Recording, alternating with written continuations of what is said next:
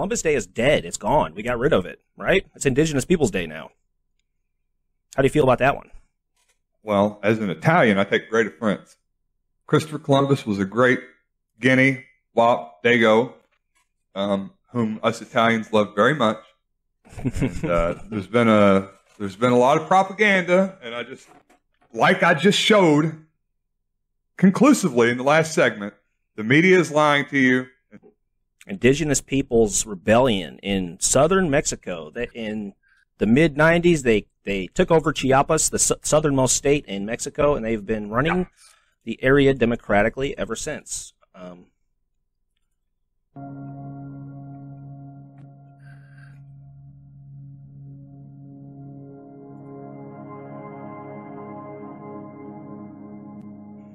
Cuando irrumpimos e interrumpimos en 1994 con sangre y fuego, no iniciaba la guerra para nosotros los zapatistas.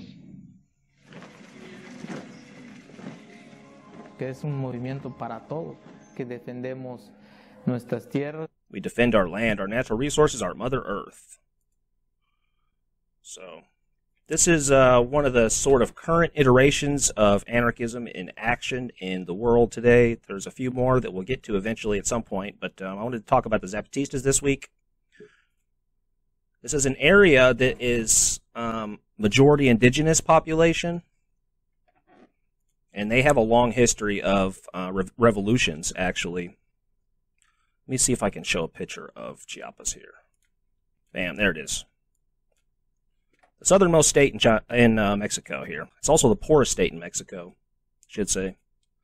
Yeah, right beside Guatemala down there. So I guess that's the entry point for all the Central American refugees that kind of come up through Chiapas. Well, yeah, any sort of refugees on the way to America for sure, over to the U.S. I should say. I want to go through a little bit of the history. I'll try to do this quickly. The Mexico, most people don't really know, but Mexico was a one-party dictatorship, essentially, for most of its lifespan since independence from Spain. The PRI ruled Mexico since the 1920s, and they took up the mantle of a left-wing party, but you know how that goes. It started out as a left-wing party, slowly moved to the right, as these things do. These days, it's a corporatist, authoritarian party. And in 1969, the FLN formed in northern Mexico under Cesar Munoz, and they operated in Chiapas, among other places. This was the beginning, this was the second revolution, sort of. In 1974, a battle between the Mexican army and the FLN took place. Some members of the FLN were tortured and executed by the Mexican army, and this crushed the FLN. They were gone after that. Some of the members, the more revolutionary members, formed a new organization, the EZLN, which is the Zapatista Army of National Liberation, the Zapatistas.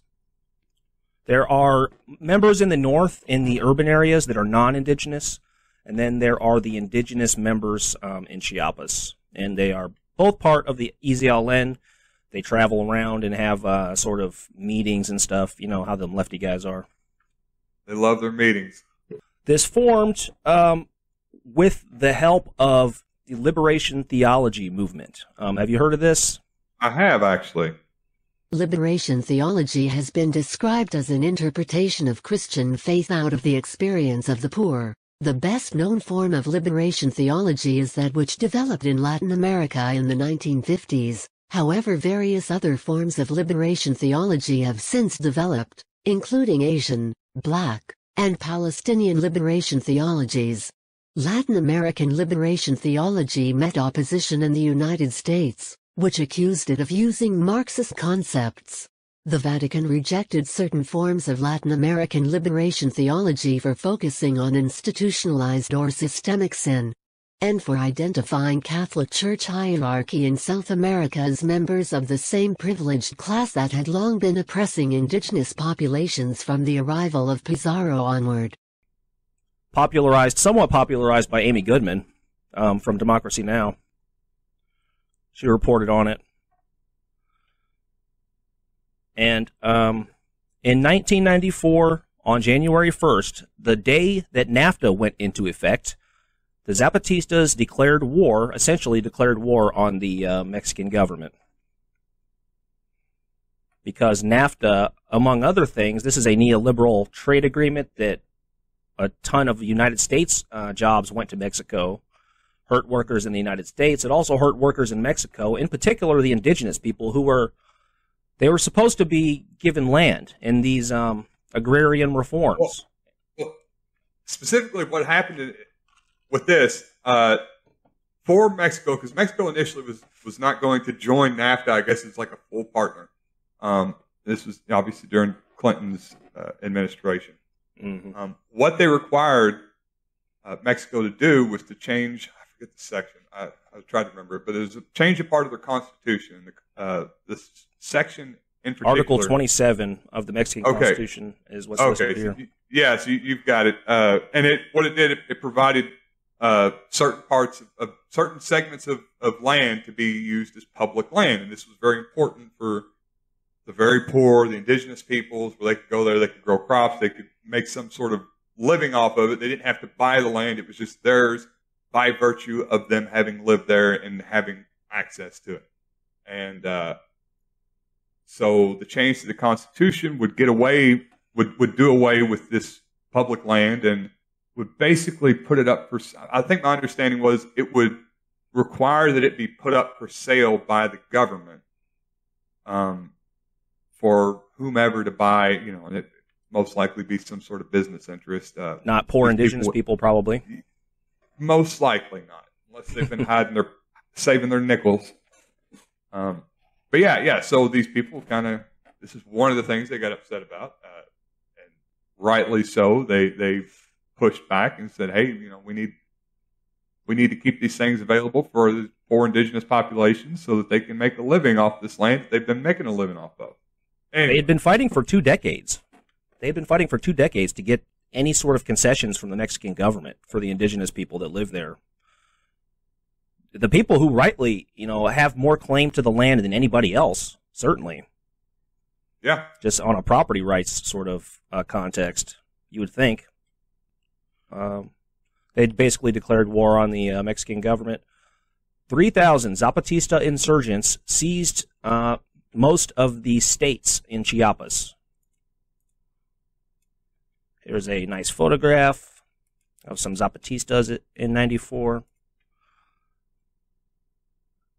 So small. This guy is cheesing for the camera here, pointing the gun at the camera, and this guy behind him is like, grow up. Dude, come on. Get real. Look at that look.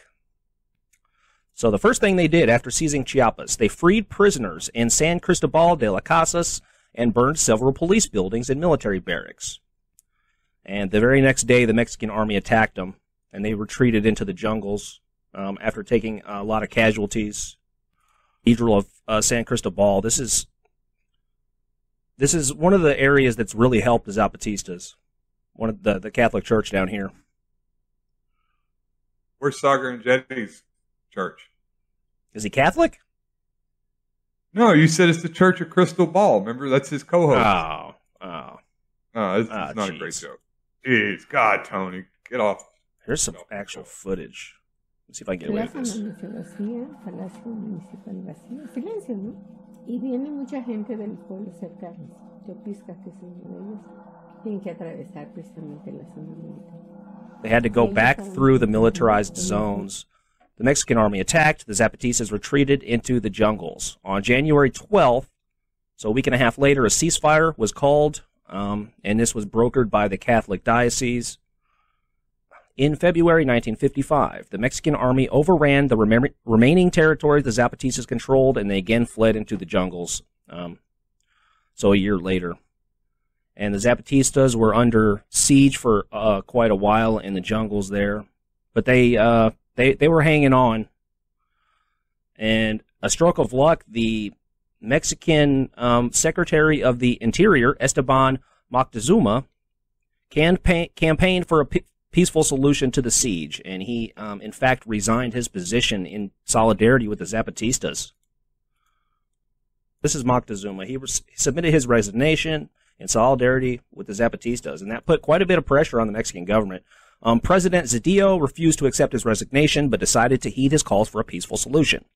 The main spokesman for the Zapatistas, Comandante Marcos, after the siege was lifted, he was allowed to escape the jungles. So he survived that harrowing situation. He was surrounded in the jungle, and he did escape. The Zapatistas survived, and they brokered peace thanks to President Zedillo and this Esteban Moctezuma. Amazingly. They didn't have a bunch of Navy SEALs come down there and just wipe them out. The U.S. must have been preoccupied at this time, I guess. Yeah. Here's a little bit of Marcos. Ustedes puedan oír la nuestra personalmente. This is an interview by Zach De La Rocha. Zach De La Rocha's great-grandfather fought in the Mexican Revolution, apparently, so he's super interested in these guys. Yeah. Guys were practicing COVID restrictions back in the day. Wear the mask, fellas. El apoyo de la Comisión Nacional para la Democracia y el uso del sistema de video para poder mandarles este saludo, ¿no? Así que, good luck. I just wanted to check him out. He's not very interesting to interview, but that's what he sounds like, and that's what he looks like. A new president, a right-wing president in the early 2000s, Vicente Fox, agreed to withdraw troops from Chiapas because they still had these paramilitaries down there, and they still do. But this guy is super interesting, man. Vicente Fox, he's a right-wing populist Trump guy, but he famously stated that he's not going to pay for the fucking wall because remember when Trump was like, I'm going to make them pay for it? Vicente Fox was like, I'm not going to pay for no fucking wall. Yeah. And he has this picture here. I don't know if he was serious or if he was just trying to garner some international fame. He looks like the type of guy that... It works. I don't know anything about the guy, but I like him already.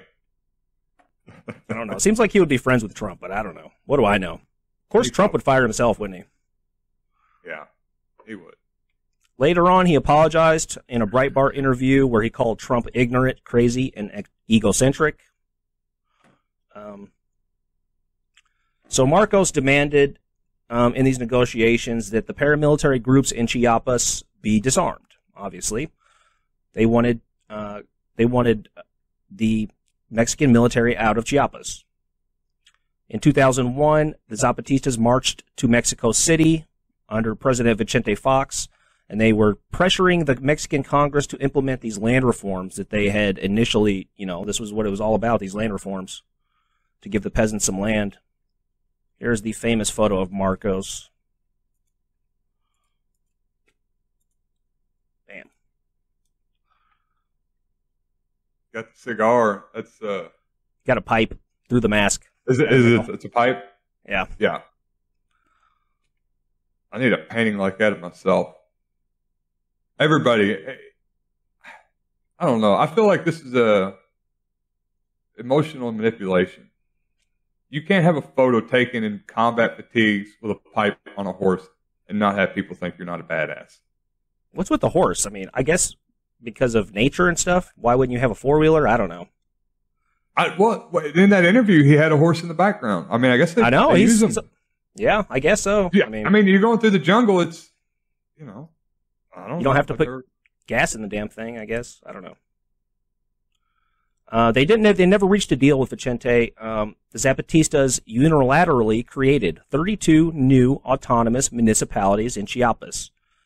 They had some international funding from some sort of fringe left-wing groups that are into this sort of stuff, but they didn't have any government support whatsoever. And since then, they have been trying to basically democratically run Chiapas through these autonomous municipalities in a anarchist fashion. Very cool. Is a photo of the municipalities. And they're actually in 4 or 5, depending on what source you look at, provinces. But these are municipalities of approximately 300 families.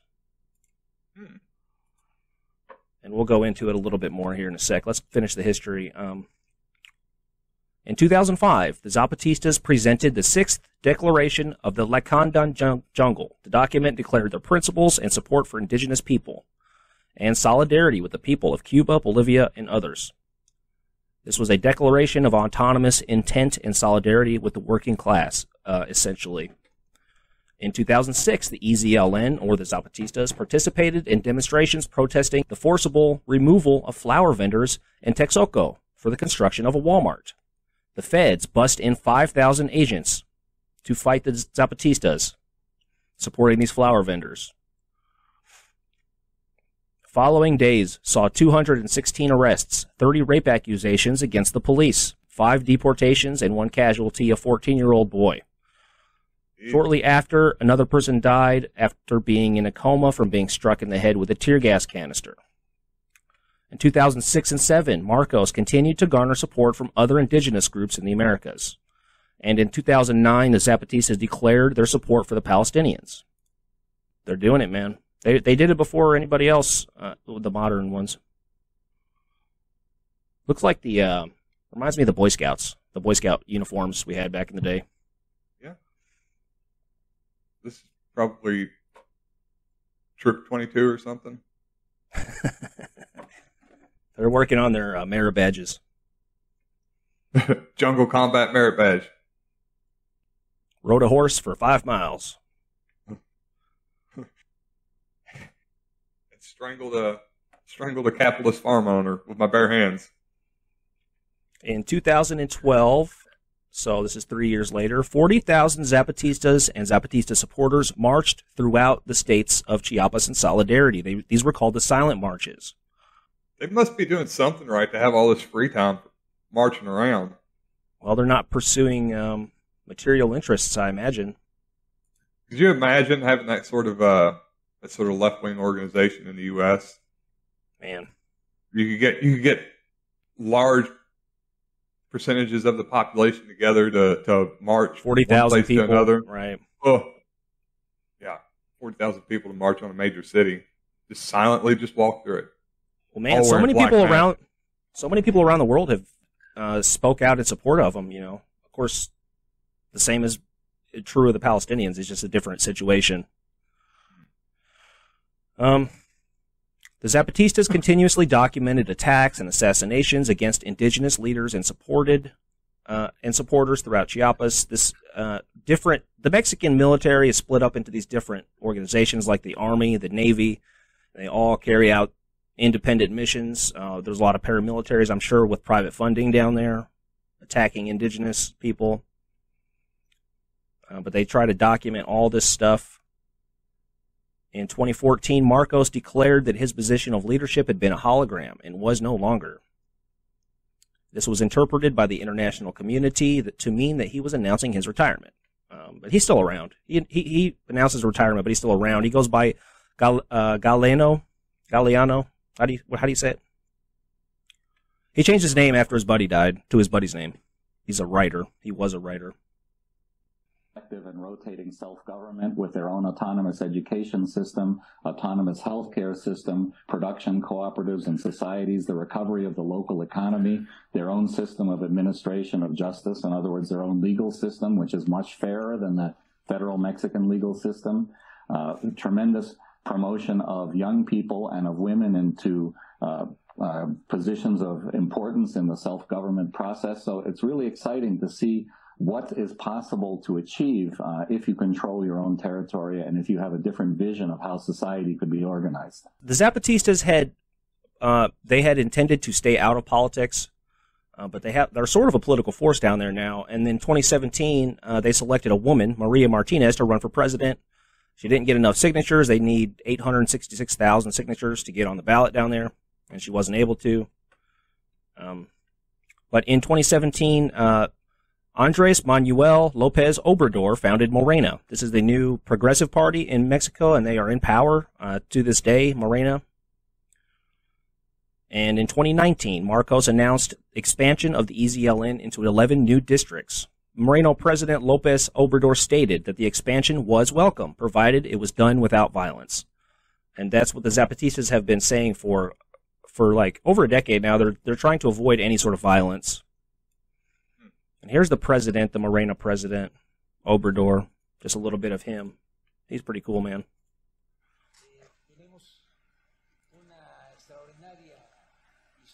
Mexico has an extraordinary history.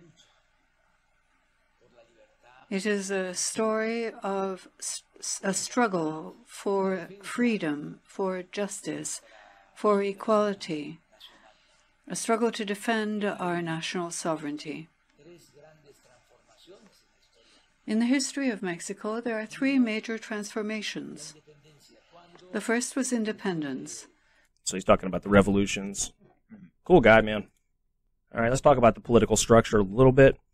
So the Zapatistas are still not officially recognized by Mexico, and there are privately funded paramilitary groups that operate in the area.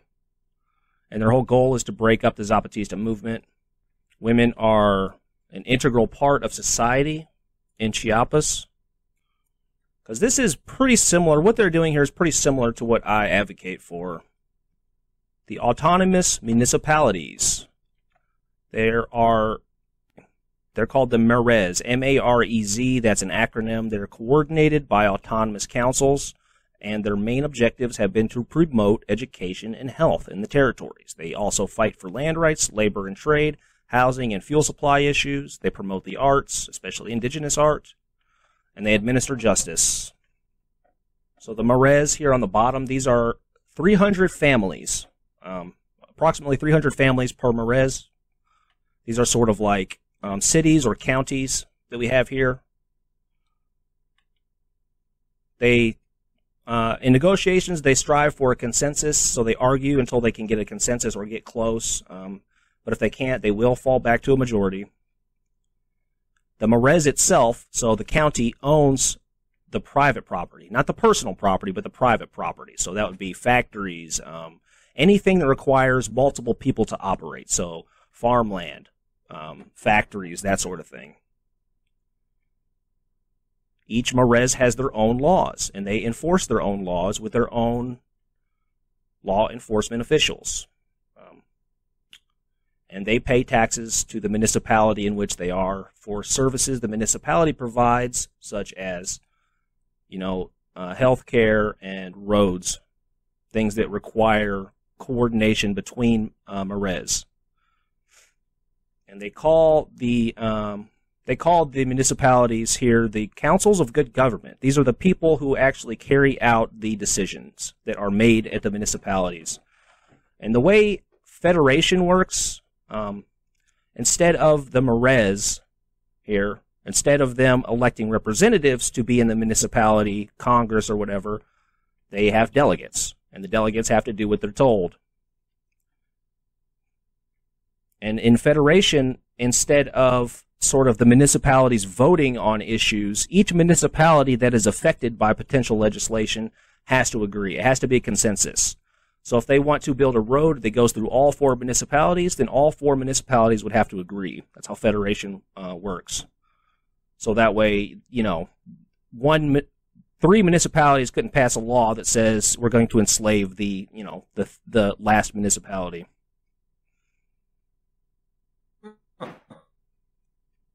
Not really that complicated. It's just instituting. Whoops, how did I go there? Oh, Michael Malice. No, it's not, and that's kind of what it intrigues me and worries me about stuff like that. Like, yeah, it seems all very. It seems a bit too simple. Well, it's just instituting direct democracy principles as much as possible. That should be the goal, right? Why is that not the goal? I would say no. I agree with that as much as possible. I don't know. I don't know, but I would worry. I would think there's a lot of complexity to government on the higher stages. Sure. And, shoot. What's your issue? Let's do it. Okay. Laws. Go wrong. I mean, what? Each MAREZ has their own laws, right? They're allowed to make whatever laws they want, or are they bound by some sort of constitution on the higher end? I would advocate for a Bill of Rights, a national Bill of Rights, but that's just me. What I'm advocating for, this is loose, right? This is the indigenous Zapatistas. They're not. This isn't like hard in stone. I'm going to advocate for my position basically. I would advocate for a Bill of Rights, but yeah, essentially, principles of direct democracy. You can pass whatever law you want as long as you're not infringing on other people's, rights. Okay, I mean, so that would have to be a law that you can't infringe on other people's rights. Sure, I guess if you need to make that a law, yeah, sure. I mean, I think you would, because that's, yeah. I mean, I don't know. What if Michael Malice again coming up? I know it's on my playlist. I guess. Tell us what's going on. Listen, we need to have big corporations to come in there and let them make their laws, and you can whatever. I don't know. Corporations could operate as co-ops. They would be co-ops. They would be paid by the municipality or the county, however you want to say it, and the municipality would distribute goods to the community. Actually, the Merez, I guess, would distribute. So envision this. Okay. I mean, I do like the idea of delegates over representatives. For sure, yeah. I mean, we that need seems to do that obvious. a lot more. Yeah, it is. It really is obvious. And the way I know, let me put this one more time back up. I know how here it says councils of good government at the top. The councils of good government is literally just people that the municipalities agree upon. Like, they need people to carry out these laws. So they say they pass a law to build a new hospital or whatever, right? So the people they would send to go build the hospital, you'd have to have officials, and that's the councils of good government. So they're not above the municipality and the Merez. They're literally the tools of the municipalities. See, this is confusing for me to talk about because municipalities in my mind are the counties or the Merezes. But in Chiapas they call them Merezes. The municipalities are the regions, right? Yeah. It's a little confusing, but yeah, I wonder how they deal with like big corporate interests. Some corporation comes down there and they say, "Hey, we want this Merez. You've got some minerals underneath." There's no private property. They can't buy it. It's not for sale. The Merez owns everything. No, the Merez, they say, "Hey, we're going to give everybody here, they're poor indigenous farmers, we're going to give you all $10,000. 10,000 times 300, that's what, $30 million. $30 million is nothing for an oil company. We're going to give $30 million and we're going to buy the rights to this land, and now you have to work." Like there's so many ways. Obviously, it's not. My understanding is it's not happening there, but they don't have any oil. It's a very poor region. Maybe that's why they're still alive and kicking down there. Hey, we're gonna cut down this bit of jungle and plant some banana farms. Yeah. I mean, I don't have any. Well, if it was in the Bill of Rights, that there's no private property, then that wouldn't be an issue. They wouldn't be allowed to sell the property. Okay, so they can't. Or in the national constitution, however you want to phrase it. The Merez doesn't own it then. The Merez does own all the private property in that. The Merez area would be able to sell it on a and by own, basis. It's a communal system, right? They don't own it in terms of like they couldn't sell it out from under the residents because it's the Merez is run by the residents. All the residents would agree to sell to Texaco or something, is what you're saying. They could. I mean, if Texaco comes down there, started. I mean, look, man, this happens in the U.S. all the time. Misinformation. You go around there, start spreading lies, start throwing money around, promising people jobs, promising the world, and what recourse do they have? What protects them? And this is where I feel like you kind of need federal legislation and direct democracy kind of falters because this is what we were talking about with Facebook. People are easily manipulated, and somebody would sell out. Oh, I think a lot of people would. I mean, it's not happening, so there's something holding it back. I mean, I don't have critiques of it. I just have questions about how they're dealing. How they would survive in a global environment is really your question. Yeah, it's a good question. There's a reason there's not too many of these things. Yeah. There's one in Europe and there's one here in Mexico. I mean, I think you would also. It probably works in a place like that. I'm guessing. They just have such it's probably almost a cultural thing. We can work out all these problems, but there's this culture of this is our land, communal ownership. We deal with our problems internally. We deal with, we don't want the influence. The whole point of this is that we're pushing back against the outside influence. But it's literally just me making stuff up right now. I don't know. Well, see, if you try to sell out your community members, your coworkers, here comes Marcos on his horse. Hey, what are you doing, buddy? I'm very disappointed in you. But all these Merezes, look, they all just got free Wi-Fi. Now they're on Facebook, and they're getting all these memes talking about how, I don't know, what's their version of, you can't say Marxist, because then they'd be like, yeah, of course he's a Marxist. Or close they don't associate themselves with any movement, including the anarchist movement. Okay. Well, just wait till Facebook gets a hold of it. That's all I'm saying. You're right about that. I've thought about direct democracy is out the window once you have Facebook manipulation. The almighty algorithm. The capitalist media single-handedly brought down the Soviet Union. I mean, this is a serious issue that we can discuss at length. But yeah, I agree with you. I mean,